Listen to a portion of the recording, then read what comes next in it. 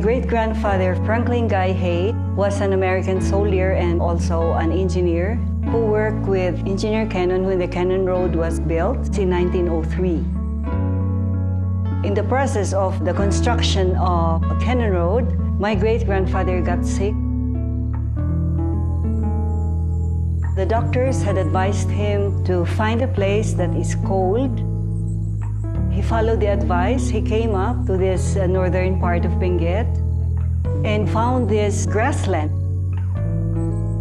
He fell in love with the place and declared it as a homestead.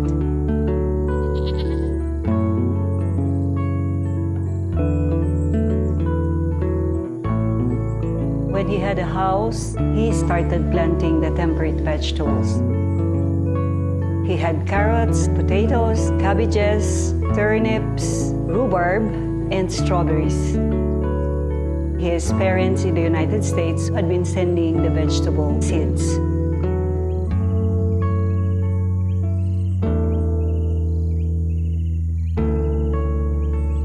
So he started teaching the people around to plant vegetables.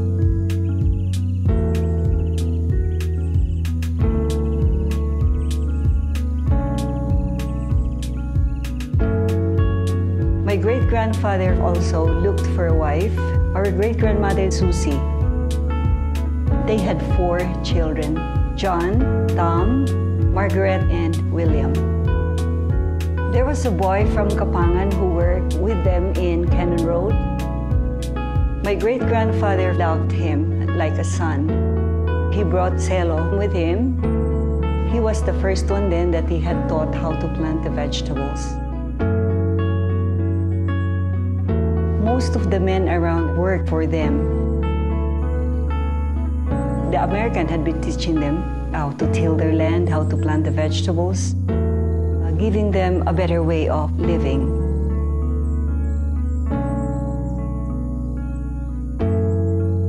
When they sell their vegetables, they can now have access to those other needs in life.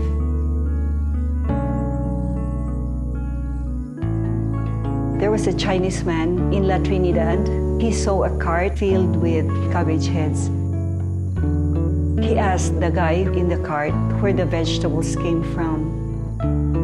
The man told him that that came from Haight's place up in Poway.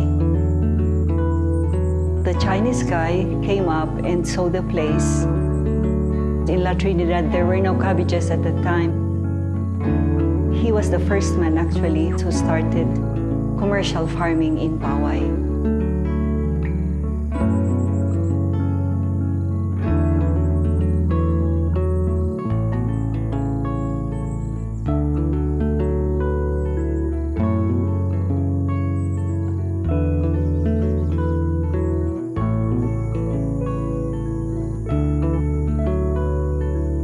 The land that Franklin Guy Haight has declared has been divided into his 4 children. Our parents also had already assigned those land areas that were given to them, and that is what we till now as our farms. We are continuing the legacy of our great-grandfather. At these times that we are all farming as the 3rd generation, people always come to our place. Agritourism became an industry.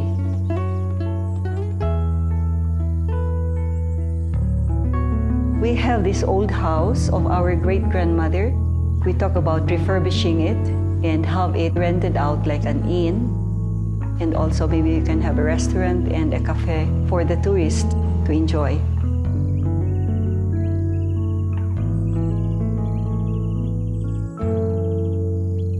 We are lucky to have Franklin Guy Haight to be our great-grandfather because he has introduced the vegetable industry in Benguet.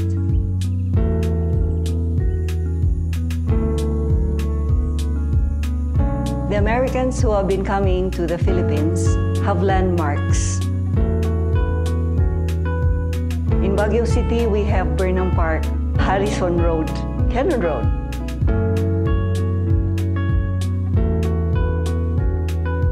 My great-grandfather has no landmark, but his legacy is felt by all people planting the vegetables.